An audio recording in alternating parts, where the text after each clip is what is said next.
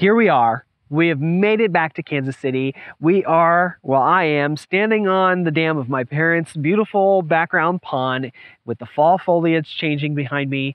It is a beautiful, beautiful October day. And thank you for tuning in. I know there's a lot of anticipation because you guys want to know where No Ordinary Path is heading to next. Well, stay tuned because we're going to announce it in just a second.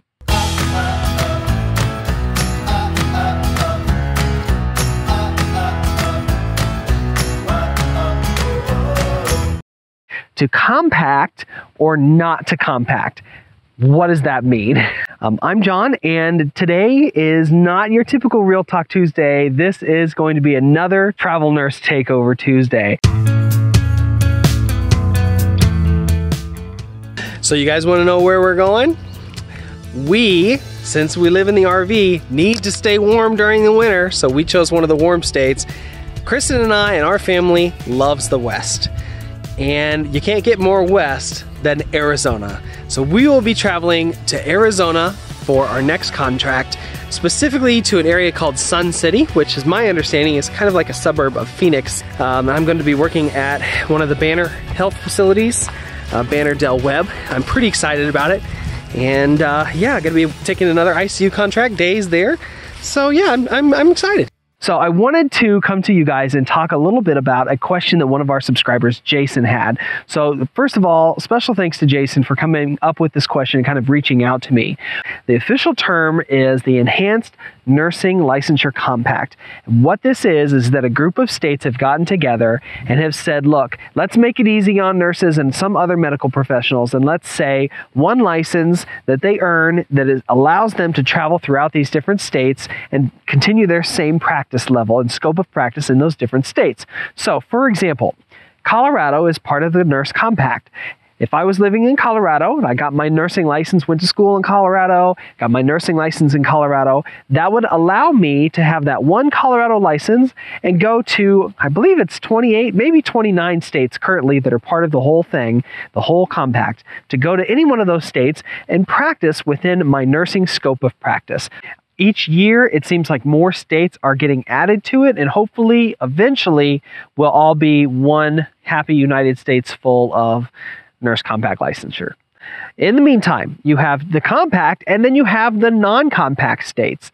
The non-compact states are the states that are, it's pretty obvious, have decided not to become part of that for now.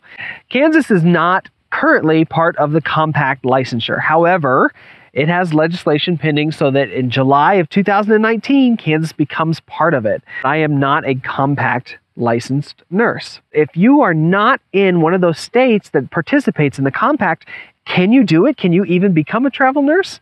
Obviously you can, because I did. It just means that there may be a little bit more work for you, but it's not difficult. So, you want to be a travel nurse, you're not part of the compact, here's what you do.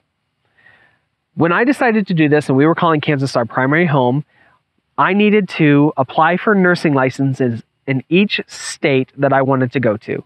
So for example, for this last contract we did in Baltimore, which is in Maryland, Maryland is part of the compact, but because Kansas, where I'm from, is not, I have to apply for that individual state license.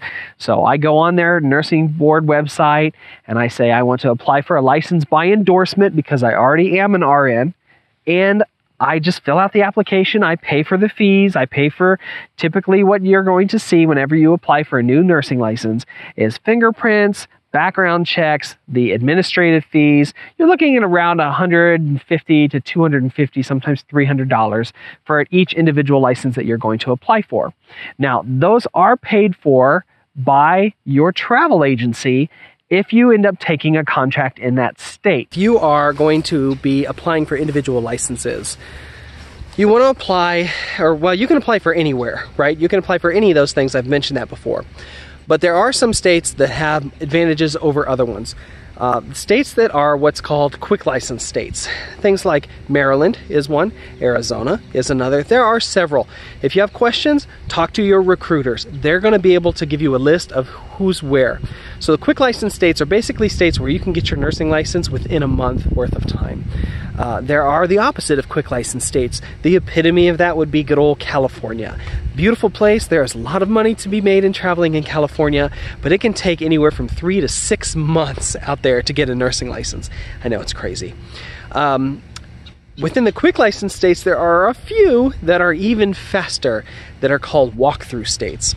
Arizona is a walkthrough state. Now, I didn't really take advantage of this because it's technically, according to the Arizona Board of Nursing, supposed to be used as kind of an emergency type of thing, you know, for emergency staffing and that kind of stuff. But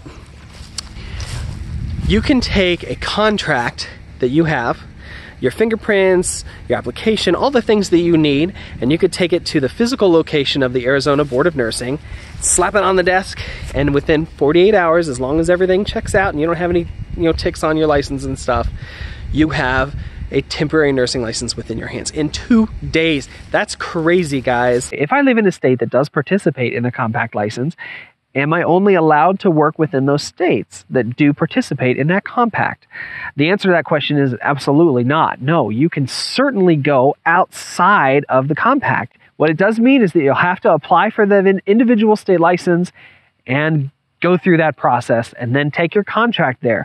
Travel nurse companies will not reimburse you just for the license unless you take a contract in that state. What about the opposite though? If you're not a compact licensed nurse, like if you live in California and you want to work in one of the compact states, can you do that? Absolutely. Same thing, everything applies. Basically, it comes down to this. If you are a nurse in the United States, you have your registered nurse license, you can work anywhere you want as long as you are willing to apply for those individual licenses at any state. It's very exciting, lots of fun places to see and travel. We are super excited about what's coming up on the channel. Hopefully this answers some questions for some people. I know this idea of getting licenses and applying and searching for jobs and stuff can be stressful. It's really not that bad, you guys. It's pretty simple. We had a contract in our hands pretty fast. So yeah, stick with it. If you want to do it, man, it's amazing. You get to see so much awesome things, meet really cool people. So on that note, stay tuned because next week I'm going to be giving my review of Sinai Hospital in Baltimore. Look forward to it. I look forward to doing it, and I will catch you guys next time.